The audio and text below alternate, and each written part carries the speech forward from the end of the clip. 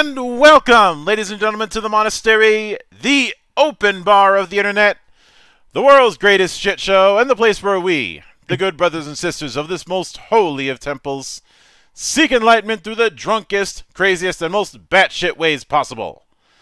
I am your one and only gaming monk, better known as Mildra, and with me I have a newcomer into the temple, a man of many arts, and now venturing into the wonderful world of TTRPG design with the upcoming project Abbadon, the 13 Seals, mixing two loves of mine, cards and dark fantasy. The one and only Lost Heaven. How you doing today, man? Yeah, I'm doing good. Thanks for having me here. Thanks for coming on. Thanks and braving the hell of time zones to come all the way here. Yeah, this is it's not the first podcasty type interview I've done. It's the first one I've done in a while though. So I'm a bit rusty to being on the mic. Yeah. Whereas I'm doing this so much that I have to be bullied into taking vacations. There. Sad thing is, I'm only half joking with that. But well, yeah, it was on vacation that I actually initially got the idea for making a card-based system. So I usually open up with the humble beginnings as tradition around here. So with that in mind, walk me through your first introduction to role-playing games and what made it stick. Okay. My first introduction to role-playing games. I was about 10 at the time. I was up at an aunt's. I had an older cousin. He was into video games and tabletop games and stuff. And I happened to go into his bedroom when he had some friends over. They were all playing second edition D&D.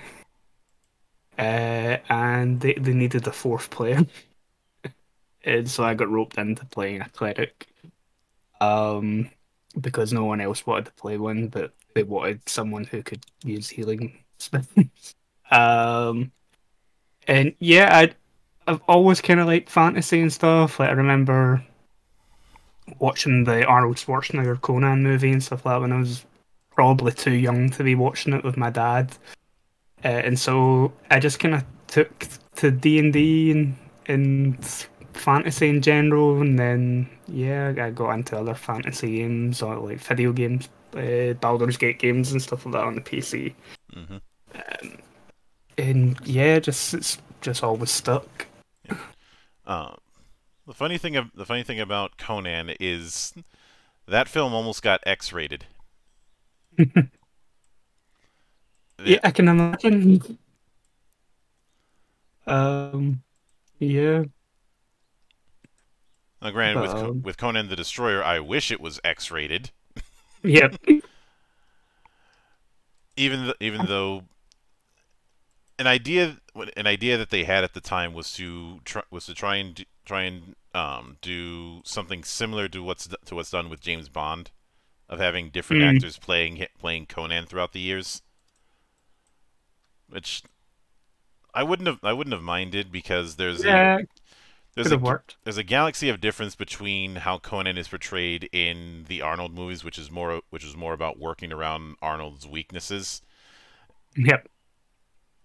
Than how he's portrayed in say either the old Marvel or the Dark Horse comics. I haven't seen the more recent Marvel run, or the way he's portrayed in the books. Yeah, and the Robert E. Howard stories. Yeah, there's quite a big difference between all three media.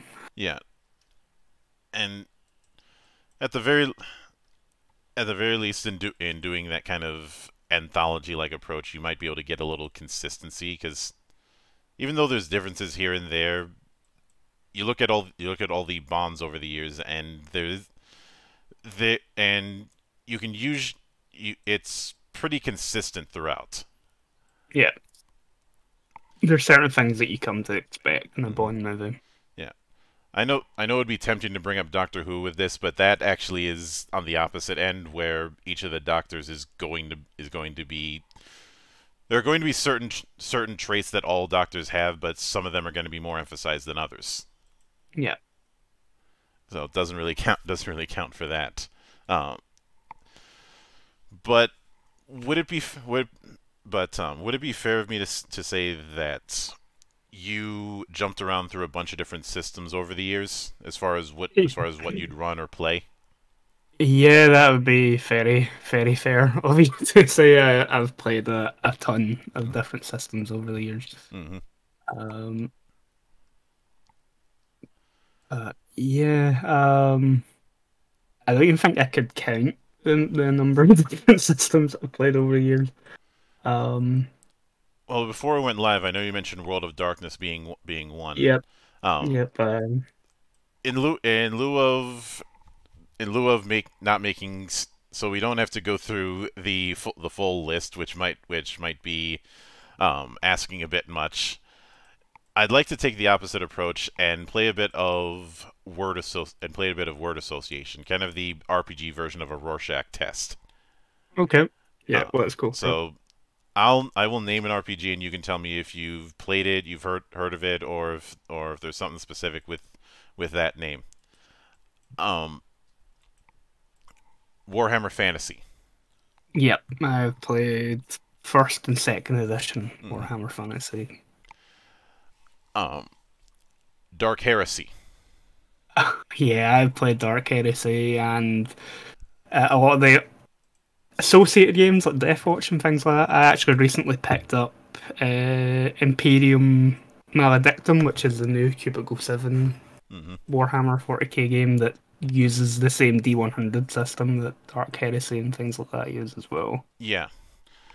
I actually got a chance to interview Graham Davis, the guy who made Warhammer Fantasy First Edition, not too long, some time back. It is kind of funny that he had mentioned that in the early days they tried to use the same dice system as Warhammer Fantasy Battle until they realized they were painting themselves into a corner. Yeah, I think the D100 system works. RuneQuest. I have not played RuneQuest, but I've heard of it, and it is on my list of games to try out. Well, let me go with something a little easier in the same ballpark. Call of Cthulhu. Oh yeah, I've played Call of Cthulhu. Traveler. I have played Traveler. I played a one-shot of Traveler at a convention. I had a lot of fun with it. Probably died in character creation. No, but I did end up with a character that had a lot of problems right from the get-go. Yeah. Shadow of the Demon Lord. Not played, but I've heard of it. All right. Hero System. I've played the Hero System. I think there's a superhero game that uses the Hero System. Champion? Yeah, there's a weird chicken and egg situation where Champions technically came first, and then it morphed. Then Champions then Hero System took over, and Champions just became a setting for Hero System. So I've played Champions, which Mutants and Masterminds. I have played Mutants and Masterminds. I hate superhero games, but I've played quite a few of them. Superhero games are downstream from Universalist games. Yeah. Sometimes by design. Yeah. Mork Borg. I've not played Mork Borg. I've heard a lot of good things about it. It is also on the list of games to try out. From what I've heard, it definitely sounds like it would be something that would be up my street, though. Conan, whether it be Modifus or Mongoose. I've never played the Mongoose version. I have played one of the starter, like pre-written adventures for the Modiphius game to try out the system. Mm-hmm. Um.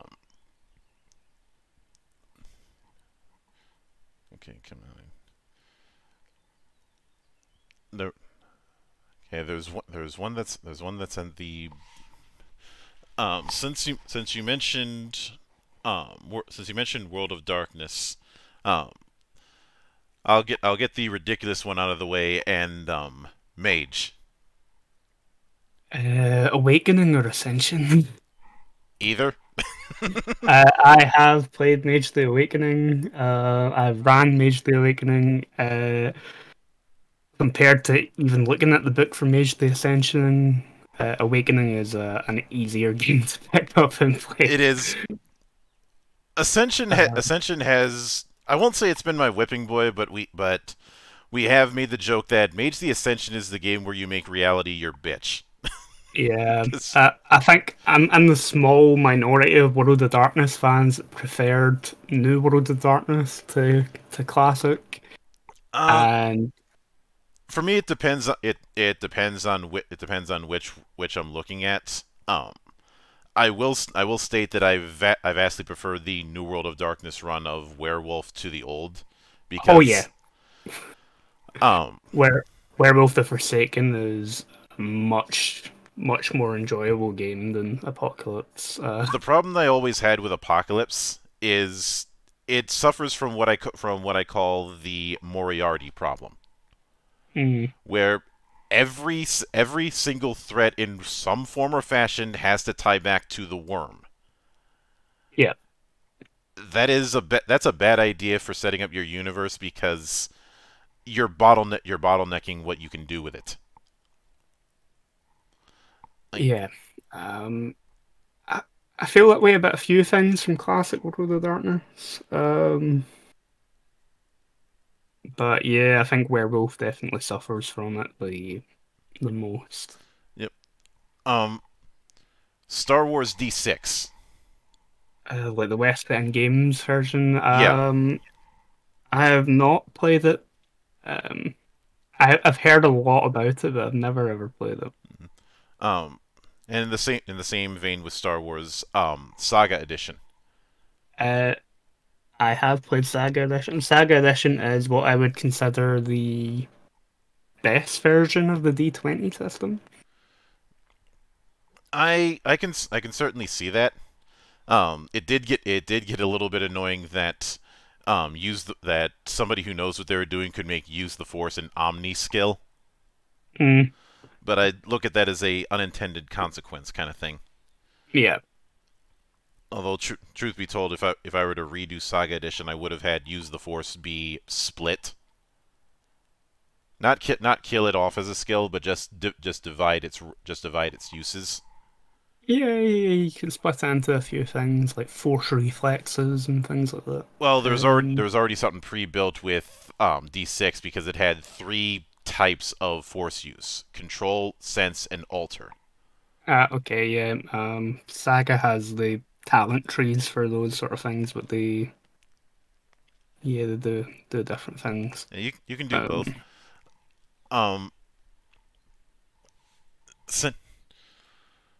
13th Age. I have heard of, but I've never played 13th Age.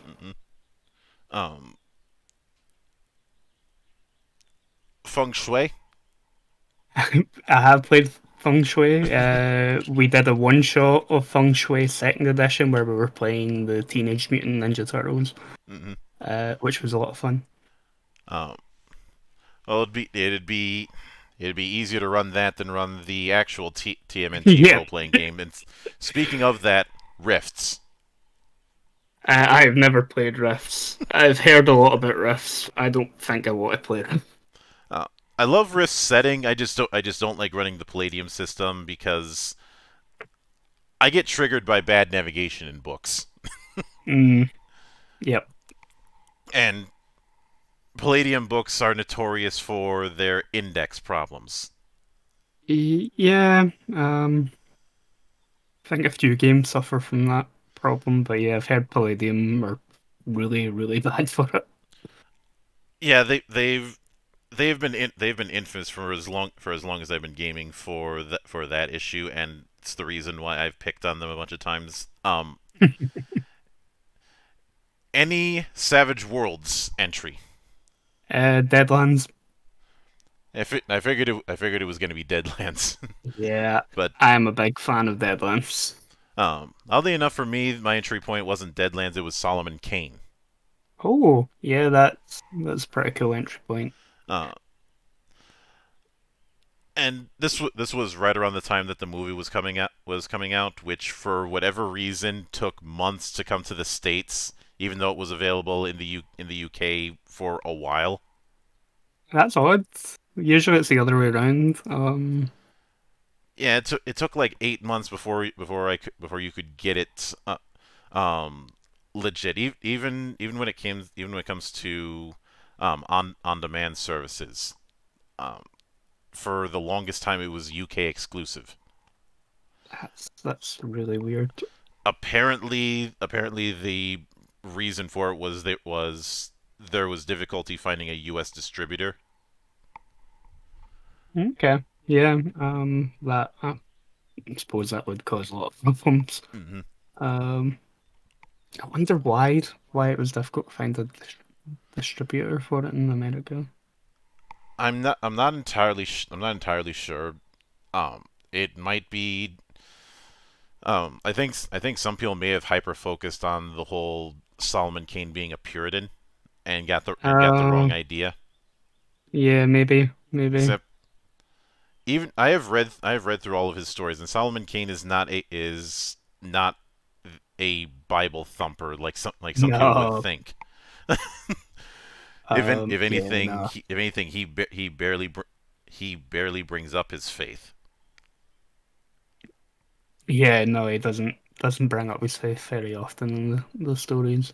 Yeah. Mostly because he is far too sullen to even think about being a preacher.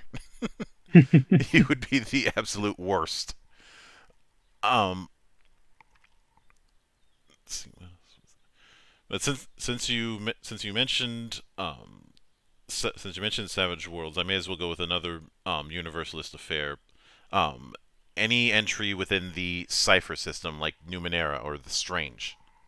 I have not played any Cypher system games. I've got a friend who really, really likes the system, but I've never actually had the chance to play Hmm. or run any Cypher Yeah. system, so Um, and the last one I'll go with Shadowrun. um but I tried to run a Shadowrun game. We did character creation and that burnt out all of my players. And so we never even ran the game. Yeah, this is the reason why I've always been kind of iffy about the whole about character creation that goes with the whole. Okay, you have this many points to spend on everything. Now go do it. Um, I call I this. think there's a balance with it. And Shadowrun does not have that. It's start with fifth and sixth edition. The approach that they started to take was the priority system, Mm, which yeah. makes things easier. There is still the problem that there's too many damn skills. Yeah, it was Like, further fourth edition we tried to play. yeah, third edition is contentious, and fourth edition a little bit less so, but it still has that problem. Yeah. I mean, for me, it's a case of do we really need a skill for every single type of firearm? Yeah, nah, it seems a bit much. Uh, but now with Abbadon, I know that you on the document you sent me, I know that you mentioned that it draws inspiration from Diablo and Darkest Dungeon, but one thing I'm curious about is when you find yourself leaning more towards dark fantasy than traditional high fantasy, or are you not that picky when it comes to fantasy that you would run before developing Abbadon? No, yeah, I tend to run like lean towards dark fantasy opposed to high fantasy. Hmm. Like when I used to run third edition D&D like years back, my campaign for that was dark fantasy, and I stripped out a lot of stuff. Hmm. Um, some of my favorite game systems are things like the One Ring, although like Tolkien's fantasy is high fantasy, the sort of heroes that you play in the One Ring aren't. Uh, it's a more grounded Hmm. It's fantasy, and like Green Ronin's Chronicle systems, which used to be the Song of Ice and Fire role playing game. hmm. It's a favorite of mine as well, and it's far more gritty and grounded fantasy. Um, Um, you'd probably get even though it has some high fantastical elements, you'd probably get a kick out of L5R. I love L5R, but again, I tend to strip out a lot of the fantasy elements.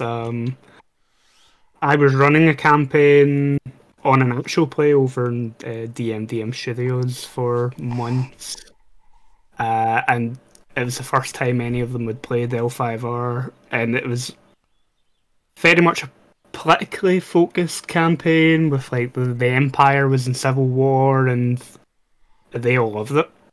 Um, but yeah, I like L5R. Hmm. It's a favorite. Uh, if I were to if someone had to put the proverbial gun to your head and ask you to name your favorite clan, which name is coming out? Mantis. The new kids. I like the Mantis clan. Oh, Um,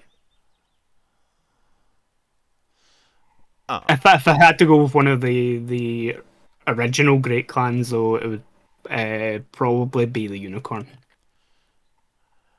the otakus. Yep, yep. Uh, Give yeah, me a giant woman riding a horse. yeah, I had to make that joke. Not that I'm one to talk because my choice is scorpions. Fair. Yep. Um, Just remember, I'll ninja. be I'll be I like all of the clans in L5R for different reasons, but yeah, I like the ones that are actually less samurai a little bit more, like the Mantis and Unicorn clans. Um, well, an annoying thing I've had to deal with as an L5R fan for years is people bringing up the real samurai thing, which Mm. is about as dumb as saying real spies aren't like James Bond. Yeah. I mean, Um, like it'd be like playing D&D or something, saying like playing a paladin and saying they're real knights, talking about real knights, and it's like, but they're not. They're in a fantasy world and they can do there's a phrase a friend over of the mine top shit. there's a phrase a friend of mine has used that I often used to I often used to shut down the whole realism arguments that I see. You play elf games. Yep. Like I love game design discussions as much as the next guy, but some designers and some people in those discussions tend to have a head up their own ass problem. Yeah, where they tend to get hung up in really dumb issues Yeah. with game design. Uh, like it I'm okay with leaning a bit simulationist, but when you start trying to figure in the way medieval markets would work in a game where you're not trying to play as a merchant, you're going a step too far. Yeah. But beyond that, one of the things that really grabbed my attention with Abbadon was the fact that you were using a card based setup. So I should ask, were you putting aside Savage Worlds because that doesn't count? Were you already familiar with other RPGs that were using card-based systems? N- Not really, not group based, like not a traditional role playing game. I know a lot of solo games use not even playing cards. They tend to use tarot cards for a lot of solo role playing games. I know there's a few out there that use playing cards, but I've never actually played one other than Savage Worlds, which only really uses it for initiative and a few other Yeah, which is why I don't count Savage Worlds. things here and there. Um, But the but yeah, no, I just like I was in vacation. I was kind of bored. We had a deck of cards for playing in the hotel room or playing around the pool or whatever. mhm. And the cogwheel started going. And I was like, uh, "There's just as much, if not more, variation in a card deck than in a dice. So like theoretically, you could make something pretty in depth with a deck of cards, and most people have a deck of cards somewhere. So it's Mhm. not like it would be a barrier to entry. Because not everybody has a tarot card deck, which a lot of people tend to play with if they're working on card-based systems. But like almost everybody has a playing card deck or can get a hold of a playing card deck. Yeah, you can get a playing card deck in a gas station, for God's sake. Yeah, you could go to like a pound shop or dollar store or something like that and probably pick up a pack. Hmm. Um, Now, if you want the nicer look, if you want the nicer packs, obviously that's gonna cost you yeah, more than a uh, tenner. But and I think that was an appealing thing as well. Like people collect dice, people like to have pretty dice, but like you can get some really nice playing card decks as well. So if you wanted something a little bit fancier to play with, uh, I do have a modded D20 where instead of the number one, it just has fuck written on it. Uh, as I like that. but the original idea was I wanted to, which I couldn't do, was I wanted a D20 that had an expletive for every side. Uh, problem was I ran out of ways to make it work. But the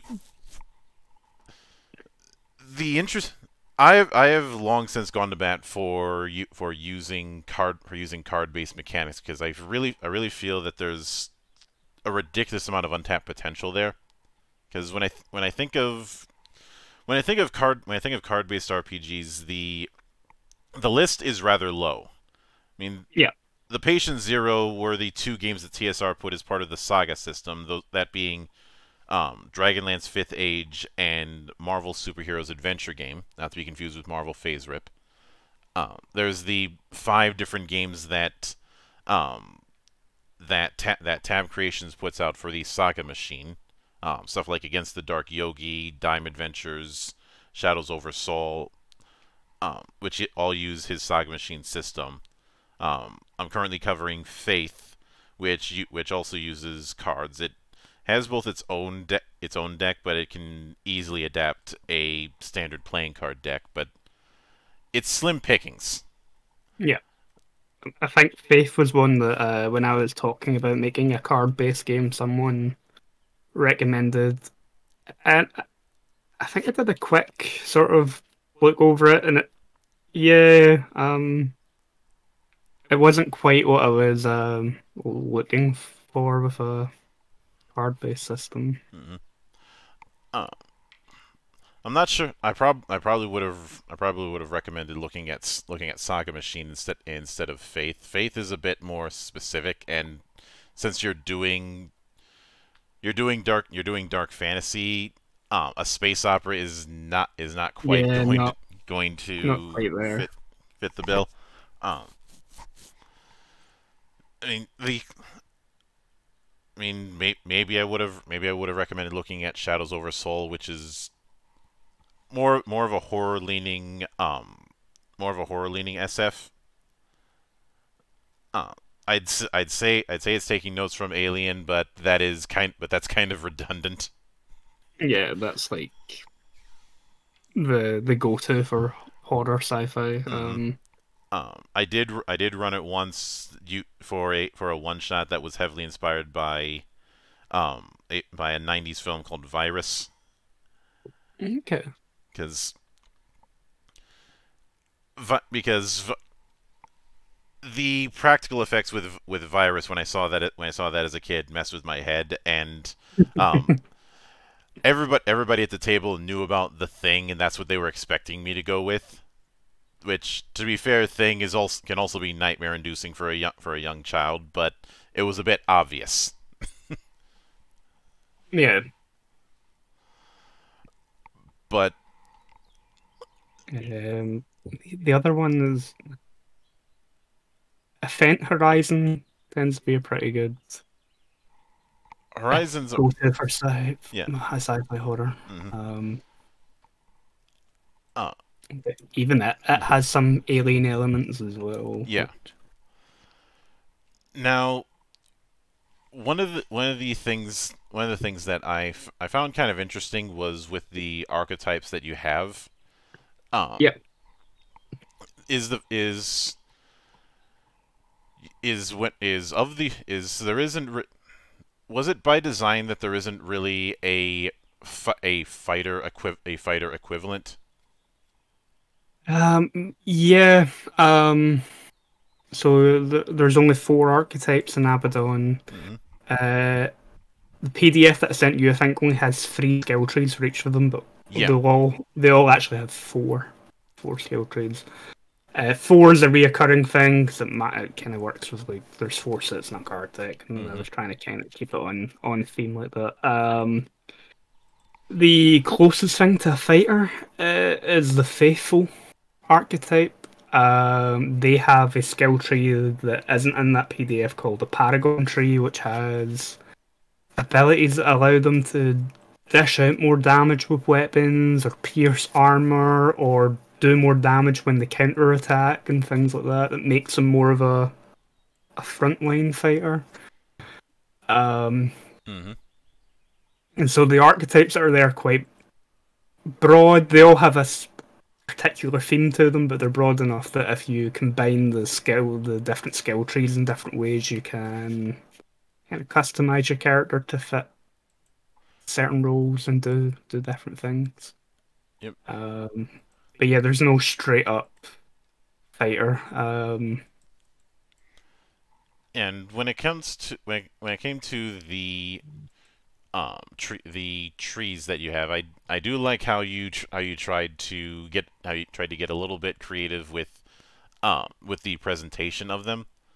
Yeah. Just out of curiosity, did anyone bring up Shiver to you? No.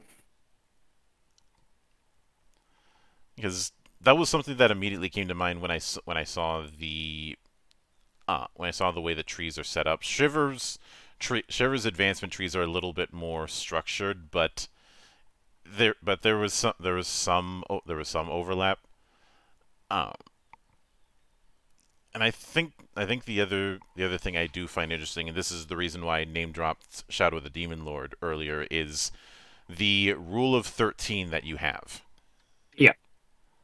You know, no matter what, when you're doing an action, you're trying to get at least a sum of 13. Yeah. So like 13. 13 is a number that has a lot of negative connotations, I Hmm. think. It felt fitting. Hmm. Um, it, so in the version that you've got, it mentions that you're only really looking for a 13. After test playing, there's wiggle room there, depending on how skilled your character is, and the ranks and things that you have in various skills can adjust that range, but 13 is always going to be the bare minimum that you're looking for. Hmm. Uh, and yeah, it's because it's generally seen as an unlucky number, is why I picked it.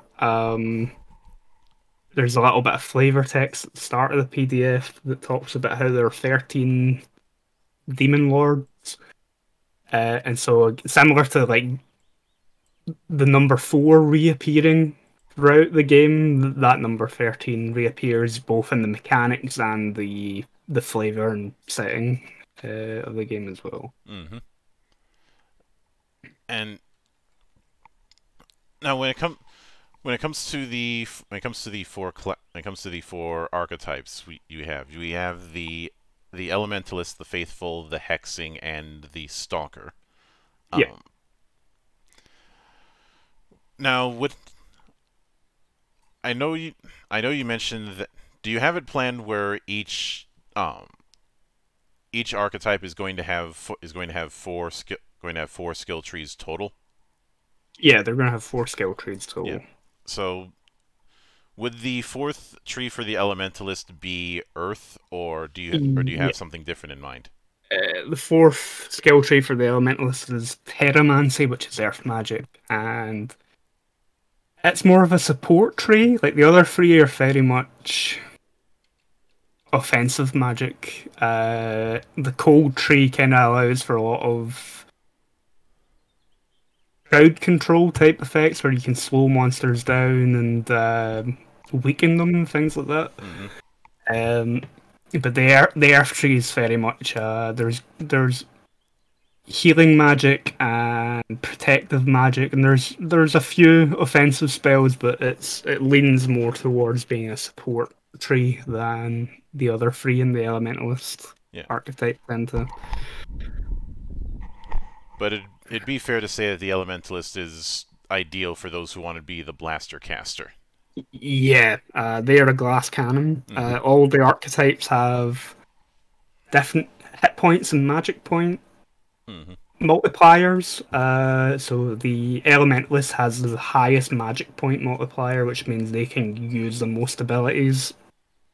But they have the smallest health pool, which means they're very much a glass cannon. Yep.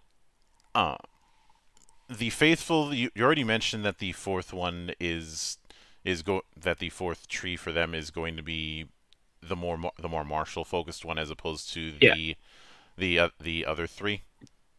Yeah. So the faithful has, like, at a glance, you would maybe think that they're the cleric sort of class, and they very much can be. Like, the illumination tree and prayer trees are like light magic and healing and like buffs and debuffs. But then they have the martyr tree, which makes the faithful more powerful the less health that they've got. So the more health they've got missing, the stronger that they get. And then, the Paragon tree is like a mixture of martial skills and oaths that they can make that allow them to hit harder or force a monster to only target them for a limited period of time. And it makes them pretty much that frontline fighter and the more traditional tanky type role in a party. I do appreciate that in the fluff for it, you have it that their loyalty is to a sun and moon god. Because it'd be very tempting to have some sort of light theme when it comes to a divine archetype. Yeah, and so it very much is light themed, but like I think a lot of people kind of forget that the moon is that light, and going a bit deeper into the fluff, the moon has different sort of roles and aspects. So like the light is all about warmth and healing and life, while the moon is actually more about protection and guardianship. Like it is the source of light and the darkness that kind of guides people. And that's why there's the duality there with the faithful. Like the sun is what you traditionally associate with light magic, while the moon is more of that protective guardian type role that the faithful can also take. Mm-hmm. Also, it was real cute of you to have the illumination skill tree have the appearance of an Ankh. Yeah, yeah.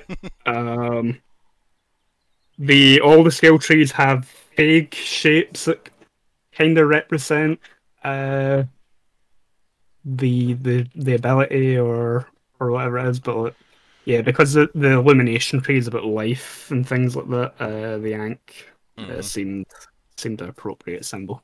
Yeah, and the hexing would it be fair? I think from what I'm seeing, the hexing focuses a whole lot on the softer magic as opposed to the elementalist harder magic. Yeah. So again, the version that you've got there has the three trees, and there's the hexes tree, which has been given a new name to better fit the fact that it deals with fate and things like that a little bit more. And I've added in a proper hexes tree, which has like almost like plague magic and a lot of debuffs. But yeah, the hexing is they can summon things very much like your traditional necromancer. And they kind of throw extra bodies into the combat to kind of soak up hits and do damage. But yeah, their magic's a lot more enhancing other things that they can do or that their party members can do, or manipulating the card deck if you're using what in that version of the document is the hexes. What in the final version of the game will be called the Moirai, which is like the Greek name for like the fates. But yeah, it allows them to kind of more subtly manipulate the battlefield and combat in the game. Or do things like talk to the dead and stuff like that to get clues or information about a given situation. And the Stalker from what I'm seeing, seems to be in the vein of your rogues and your rangers. Yeah, the Stalker, as it is there, is very much a range class. I added the fourth tree in, which is called Lycanthropy, where it'll allow the Stalker to take on a more melee role if they want, where they can sprout claws, they can regenerate their health, and all that sort of stuff. But yeah, the idea is they're kind of mixed between ranger and rogue, so they dabble in shadow magic, they use range weaponry, but they also use traps, and with the lycanthropy tree they have that more animalistic cursed bestial side to them. That kind of put them more in tune with nature. This might be a bit of a deep cut, but I suppose in some way I could bring some similarities between them and say the Kai Lords. Are you familiar at all with Lone Wolf? No. Yeah, Lone Wolf started out as a series of game books, and it's gotten two RPG adaptations. The first yeah, is it Cubicle 7? They did the second one. They did the second one. Which is between the two is actually the better one. The first was called Lone Wolf Multiplayer Edition, which was done by Mongoose, but it was taking Lone Wolf and putting it into the D20 system because, well, this was the early 2000s. Yeah, so everything had to be the D20 system. Yeah. Everything was trying to have a D20 version, even if it made no bloody sense. Looking right at you, Fading Suns and Deadlands D20, which are in the category of we don't talk about that. I'm looking at Monty Cook's World of Darkness. Yeah, I think that was still when Monty Cook had that ivory tower attitude that he had. Yeah. Yep. Which I do remember him getting yelled at for which is hilarious to me. But one thing that I do find interesting with the way you have it set up is there's a kind of degree of success motif within not just these skills, but just in general, where the standard success is getting 13. Yeah. But if you have a face card, or if you have your archetype's suit, then you get a better degree of success. Yeah. So the way that works is like, say you have 2 ranks in one of your abilities and you want to use it. Some abilities in the game don't even require card rolls; they just need the mana to spend to do them. But other ones, usually attack abilities, do. So I've just drawn a hand of cards here. Yeah. With 4 cards, because your default hand in Abbadon is 2. Then you get bonus cards depending on your skill rank or your attributes at a certain point or whatever. Now that also changes the target number as well. So there's a variation there. And that was feedback after a few playtests. But I've drawn 4 cards here, and I have a 2 of hearts, a king of spades, a jack of diamonds, and a 5 of clubs. So king is always going to be a 13, and if I was a hexing, for example, then the spades is there associated. So that would be a really good success, because it is both their suit and the face card. Yeah. So it would either do a lot more damage or apply a bunch of additional effects or whatever. But I could also technically make a 13 with that jack and the 2. The jack is an 11. And you could, with your hand of 4 cards, you could actually play both of those 13s. And you could combo. Yeah. So you could either use the ability twice. If you were doing a regular attack, you could attack twice.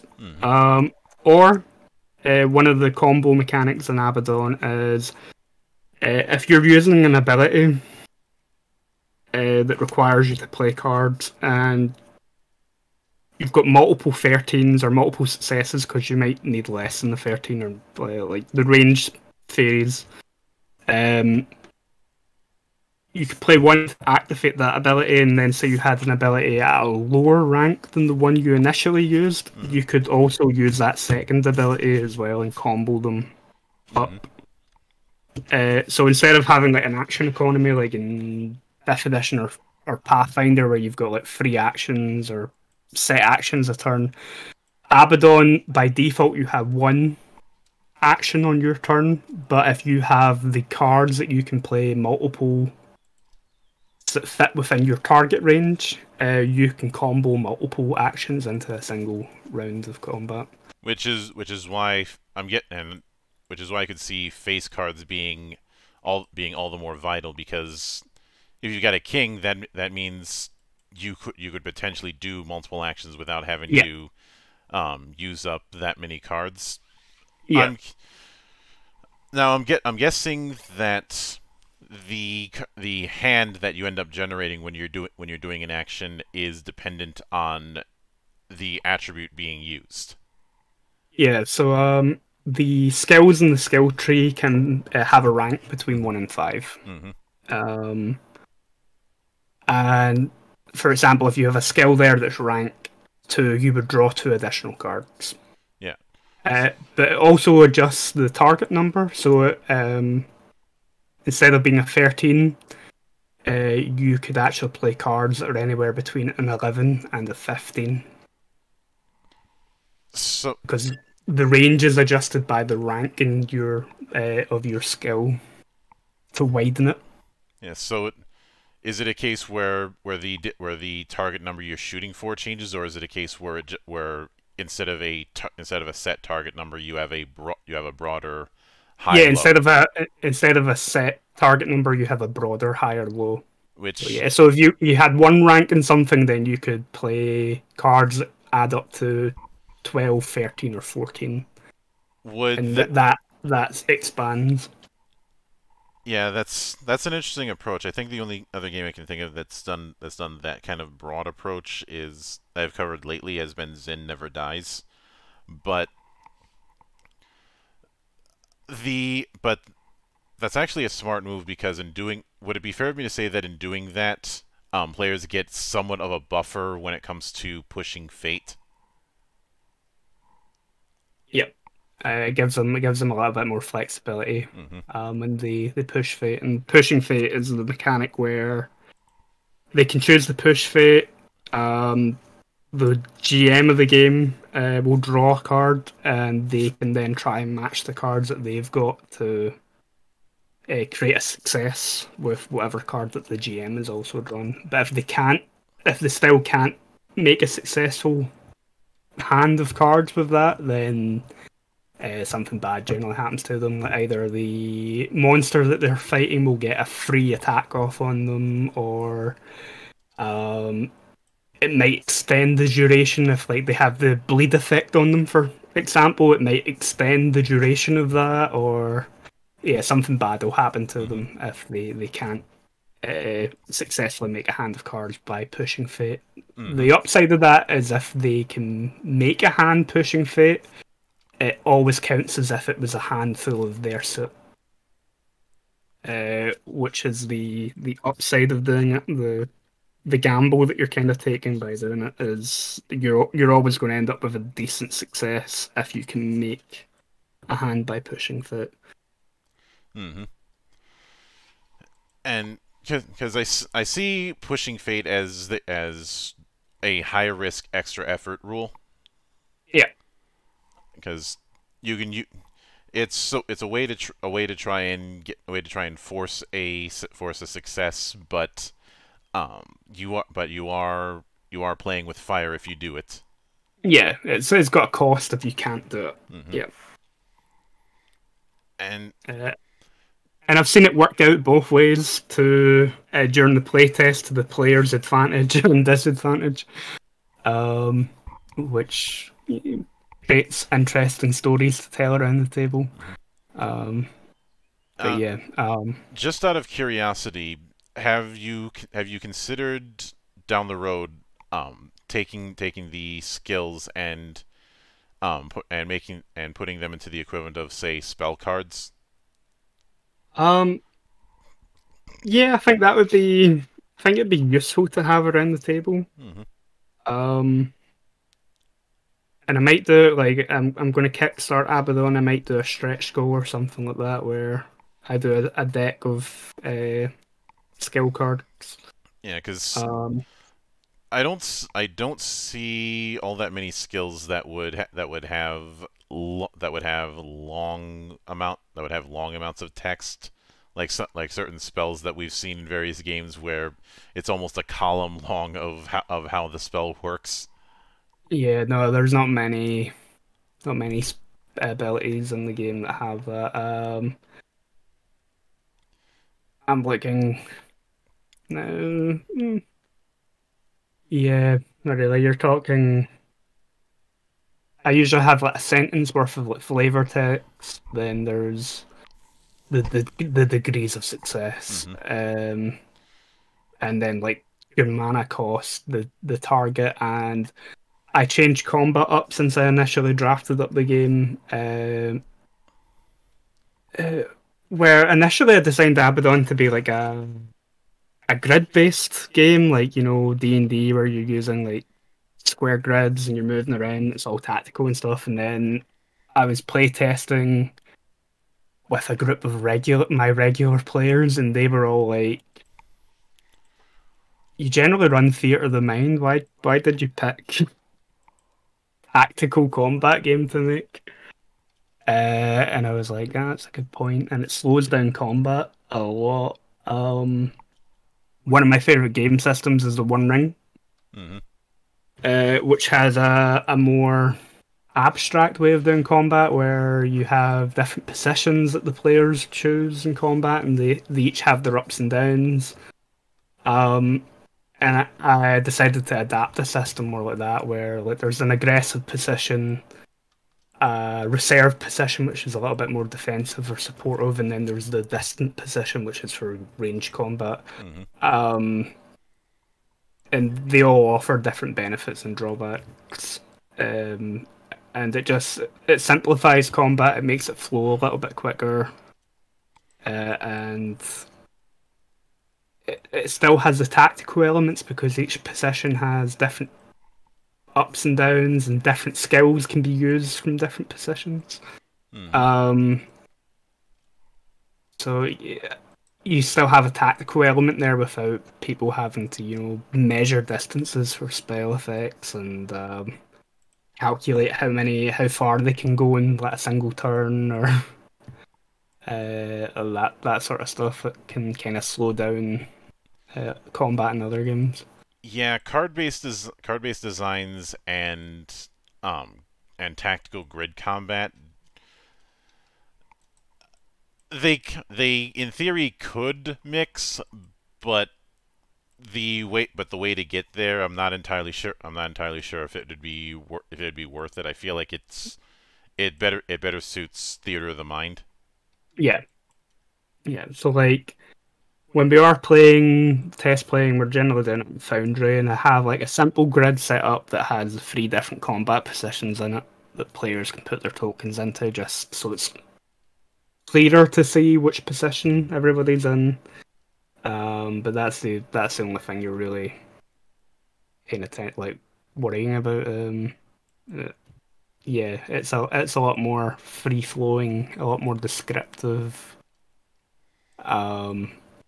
And yeah, it just kind of sped things up. Went from like the first few test plays of Abbadon, where combat with like a simple group of monsters would maybe take like an hour or so, and it'd last 6 or 7 turns, to being about half that. Which for combat's always the slowest thing in tabletop games, I feel. And it's maybe one of my least favourite things in tabletop gaming is when combat takes too long. But that might just be the ADHD. I've seen a lot of people have this approach of we need to either speed up or get rid of a lot of complex combat systems, because there seems to be this almost fetishization of simplicity in some RPG circles. I'm not a fan of throwing out the baby with the bathwater. If you follow me. Yeah, there's a line, I think, there of like you still want combat to be engaging and tactical and stuff, but yeah, if it draws out too long, then it becomes a bit of a slog. I'm more in favor of giving people a reason to use their kit. Yeah. Than just throwing the whole thing out and saying we're going full theater of the mind, because at that point you may as well just be playing Mother May I. Like, why are you playing you forget that this is a role playing game, not. Yeah. If you want just role playing, go to well, here in the States, go to the SCA or something like that. Yeah. And I've seen that. I've seen some takes on YouTube and things like that for like just get rid of combat entirely from your role playing game. It's like there's probably certain games where that's fine. I've definitely played World of Darkness games where we've had multiple sessions where combat doesn't happen. It's all social interaction and politicking and trying to screw everybody over. But like, yeah, World of Darkness is built around that. But like, if you're playing a fantasy game and stuff like that, you kind of want to be in that sort of heroic position where, yeah, you're fighting monsters or whatever. Well, there's always a bit of irony when people say that they want to put more role playing in say a D&D or a D&D like approach, because I'm thinking this is a game that was birthed from wargaming. What are you doing? If you want to have that heavy role play emphasis, why are you playing this? Yeah, but pick a different game. Um, and yeah, like each group is different. Each group will put different emphasis on role playing. Um, Abbadon, because of its inspirations, like you're talking Diablo, which is, you know, has lore and has a plot, and it's if you're into the game, like I really love the Diablo games. I like the lore behind Yeah. it, but most people don't play Diablo games for the lore. No, they play. um, No, they play it. They play it for the loot. Even though there yeah, are there are some very interesting some very interesting elements with Diablo's setting because um Blizzard is well, I was gonna say there is, but I should say were um good at establishing worlds that people would want to spend that amount of time in. Of course, um, obviously current day Blizzard notwithstanding, but I yeah, I had a copy of the Sin War book for Diablo once upon a time, so yeah. The Sin War trilogy is really interesting in that uh, they are taking a lot of elements from that series of books for Diablo 4, but honestly, I have no desire to dive into Diablo 4 because Blizzard has burned me one too many oh yeah, times, yeah. I and the the ARPG scene right now is one where you can't say that Diablo is the big game in town. no, no. You're not exactly hurting for choice. I mean, we've got Warhammer Chaos Bane, we've got Victor Vran, we've got the Van Helsing duology. There's Path Inquisitor of Martyr. Exile, Yeah, Inquisitor Path. I'd say Martyr. Path of Exile is the real big one, even if it can be a little unforgiving. Yeah. Um, Um, there was Lost Ark, which released recently. I know some people don't like it, but I have to put. Brimhall. Yeah, the point is that there's a lot Yeah. out there, Yeah, you've got and tons of choices. and And a lot out there at a very high quality. So you can't just rely on the name alone. yeah, like I downloaded Diablo 4 for the open beta, played it for about 2 or 3 hours, turned it off, and made a new character in Diablo 2. Uh, and even with Diablo 2, there's some very impressive mods about, like, say Yep. Median XL, Median Exile or Project Diablo 2 makes so many quality of life or improvements to the game. or that one madman who decided to say, "What if we did it, but Doom?" The, But yeah, they can't really rely on the franchise name anymore. Like Diablo 4 will probably do. It'll probably sell lots of copies. I'm not saying it's gonna be a flop. It's just Uh, the impact is going to be damaged because yeah, of I all don't. the controversies that they've had over the last couple of Yeah, years. there's too many things there with Blizzard. Um, yeah, it's just damaged. That and well, for me at least, I'm I'm always going to have how they handled WoW in the back of my mind, especially the Shadowlands fiasco. Mm. You know, and taking a popular character in WoW and going full Mary Sue with her. Oh yeah, yeah. Yet, how could I not bring up Sylvanas? Oh, the Banshee Queen hmm ruined. The Banshee Queen who they decided to gimp everybody else to try and make her look good, and then claim that she isn't a Mary Sue. It's like, don't piss on my head and tell me it's raining. Yeah, it's a shame because I liked Sylvanas, hmm but yeah, they messed that up. Yeah. Of Uh, like between decisions with games and how the company sort of handles employees and stuff like that, they've fallen quite a way down. yeah. Um. Now, one thing I am a bit curious about is when it comes to encounter design, because obviously there weren't any monsters in the document that you had sent me. Do you have plans on putting not necessarily a challenge rating, but kind of a broad difficulty approach? So I don't plan on having a challenge rating sort of system for Abbadon. Within the descriptions of the individual monsters, and even just looking at the stat blocks of monsters, I'm trying to make it clear to the GM which monsters are maybe easier for beginning characters to face against versus which kind of monsters will probably do a lot of damage Mm-hmm. to newbie characters. Um, there are mechanics in place for making monsters stronger.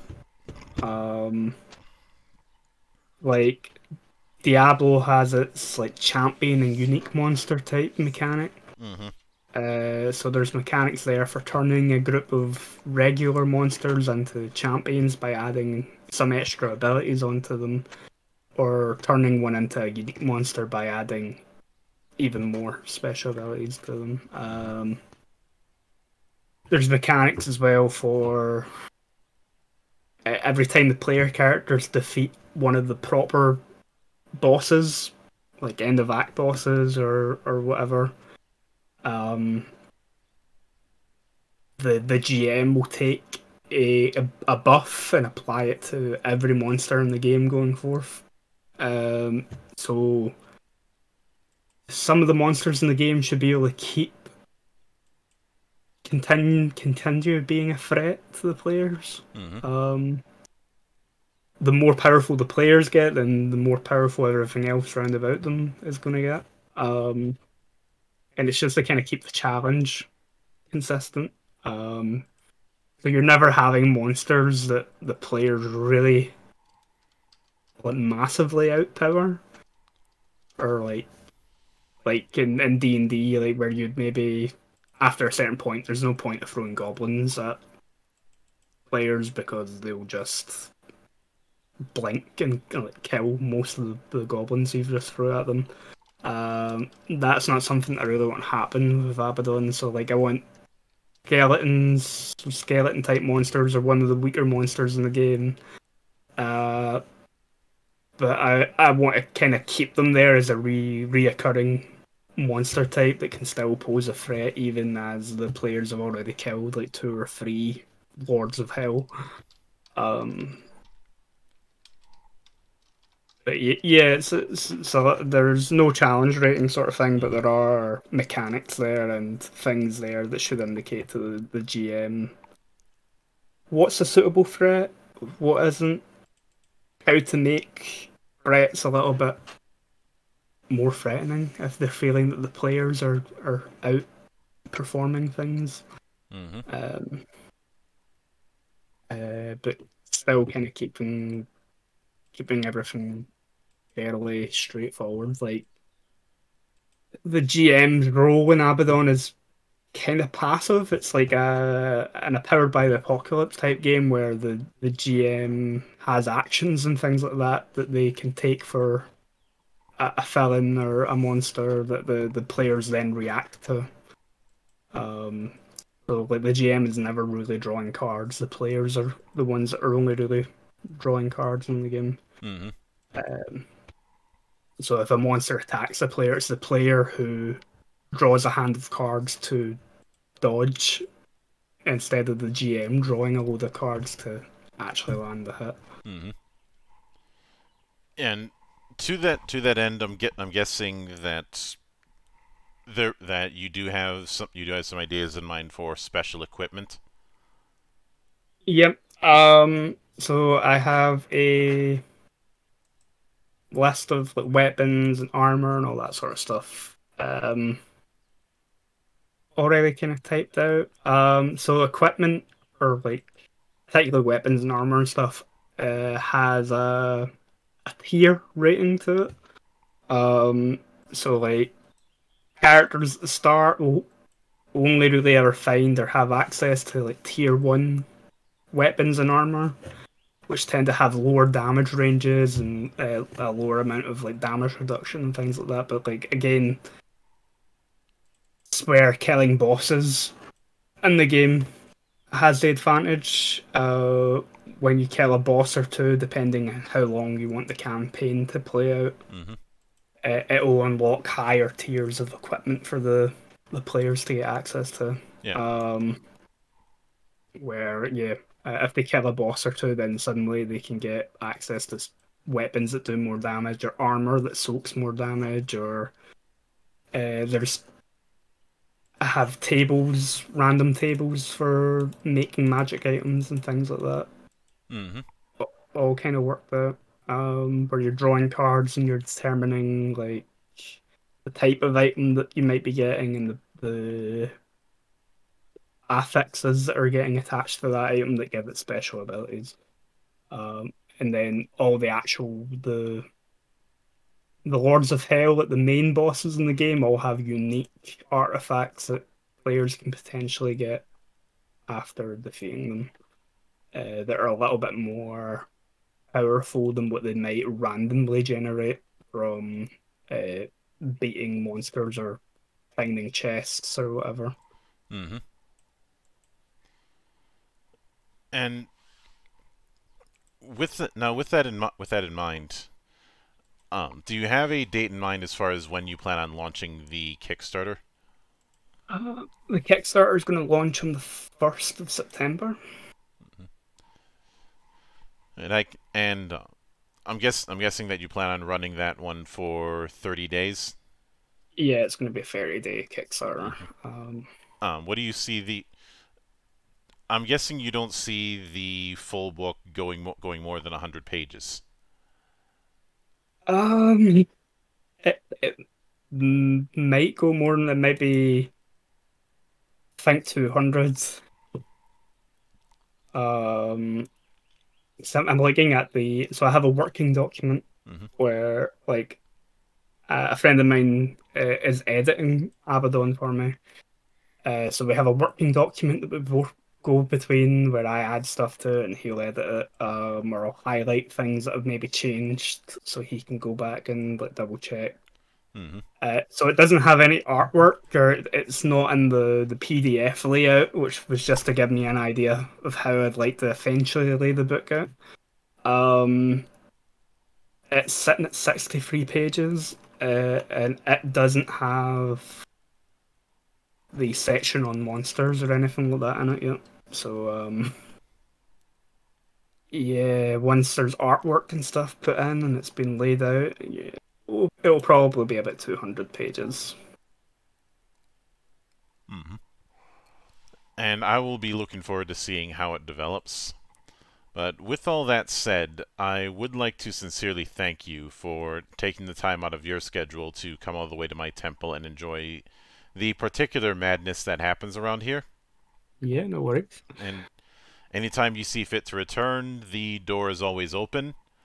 As I often say around here, drinking is not mandatory, but it is encouraged. I'm sure I'll have a drink after I get off the first chat, and because it's almost 8 p.m. here, so it's a suitable time to unwind. But yeah, thanks for having me on. Thanks for inviting me.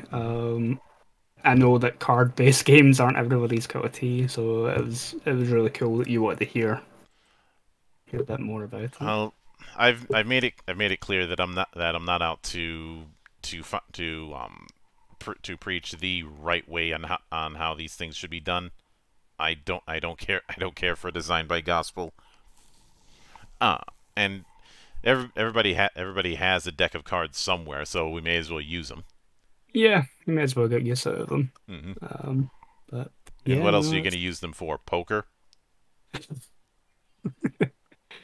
Yeah, that's true. Like, I think it's nice to try something a little bit different every now and again. Yeah, and with the current climate, I think people are going to more and more want something different. Yeah. But yeah, I think that's something I've noticed in the 20+ years of playing tabletop games is the hobby's growing, definitely growing. But that just means there's more people out there that want to try different things. Yeah. And of course, a sincere thanks goes out to everyone who took the time out of their schedule to come onto the show and enjoy the madness. And there will be plenty more where that came from, as there always is here, on the open bar of the internet. But until then, on behalf of the good brothers present and not present, my name is Mildra. I am your gaming monk. Stay fucking frosty, everybody!